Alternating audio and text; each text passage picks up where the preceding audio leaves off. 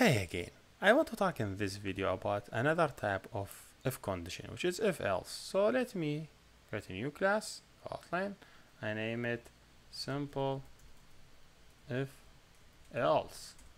What I will do, I just copy all the condition I have in simple if, all the code and add it here. So simple if, it's just simple example, ask person enter the grade, check if it's greater than 19 and I have this more condition. I don't need this one. So I say, hey, if the grade greater than 19, print your grade level is A.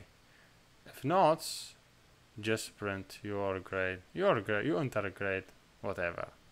So this is very basic example. And we understand only if the person who greater than 19, he will get this message. But what if I want to display else case? Like if I say 90, like if I say 77, he doesn't show me any message, just you gotta directly go here. But what I have to else case, I say else. So open a bracket, close. This also a block of code. This block of code will execute only if this condition is false. We understand if this condition results is true, this block will execute. So if this condition result is false, this block will execute. So you say, for example, print line, you are not in A level. You are not in A level.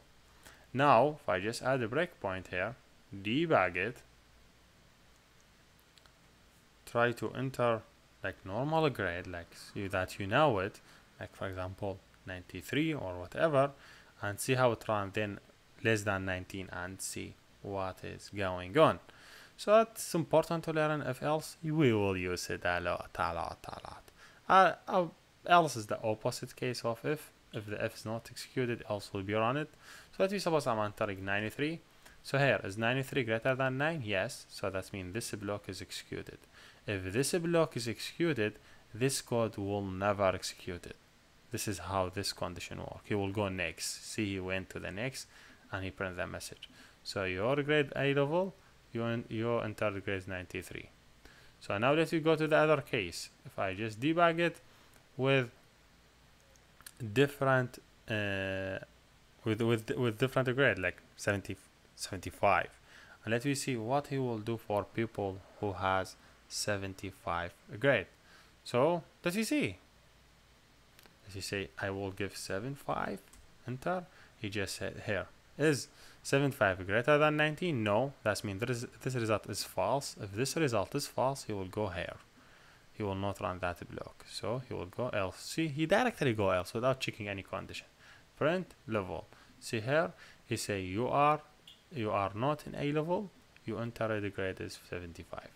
So this is basically how if else work. So here we done. Thank you for watching. See you next.